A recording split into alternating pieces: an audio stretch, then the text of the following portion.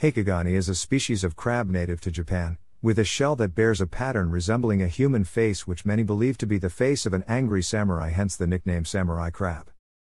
It is locally believed that these crabs are reincarnations of the Heike warriors defeated at the Battle of Dan-no-ura as told in the tale of the Heike. While the crabs are edible, they are not eaten by Japanese. Heikegani with human-like faces depicted in an ukiyo-e print by Utagawa Kuniyoshi. Heikegani were used by Carl Sagan in his popular science television series Cosmos, A Personal Voyage, as an example of unintentional artificial selection, an interpretation published by Julian Huxley in 1952. According to this hypothesis, the crabs with shells resembling samurai were thrown back to the sea by fishermen out of respect for the Heike warriors, while those not resembling samurai were eaten, giving the former a greater chance of reproducing. Thus, the more closely the crabs resembled a samurai face, the more likely they would be spared and thrown back.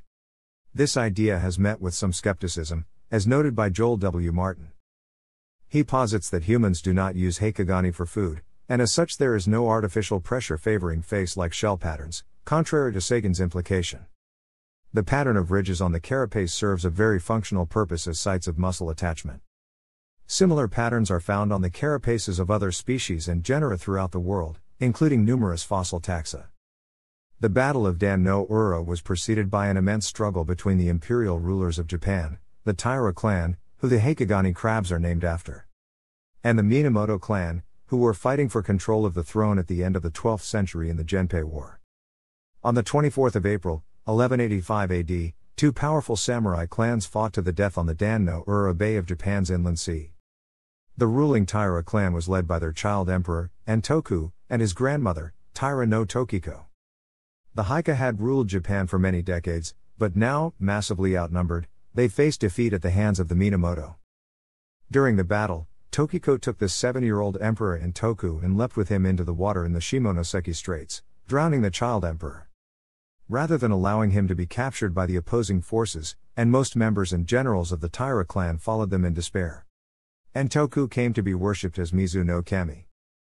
This crucial battle was a cultural and political turning point in Japanese history. Minamoto Yoritomo became the first shogun, or military ruler, of Japan. Dan-no-ura marked the beginning of 7 centuries during which Japan was ruled by warriors and shoguns instead of emperors and aristocrats.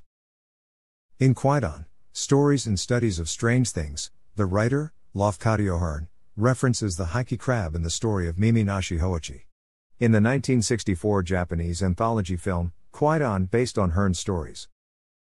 Hoichi the Earless recounts the story of the Battle of Dan-no-ura, which becomes the basis of Hoichi the Earless. The narrator explains the myth, illustrated with prominent footage of the crabs. At the end of the Hoichi the Earless segment, Hoichi is seen playing the lute, with Heikegani on his shoulders. In his 1980 science series Cosmos, A Personal Voyage, Carl Sagan used Heikegani to illustrate artificial selection. British biologist Richard Dawkins discussed the same idea in his 2009 book The Greatest Show on Earth, The Evidence for Evolution. Thanks for watching.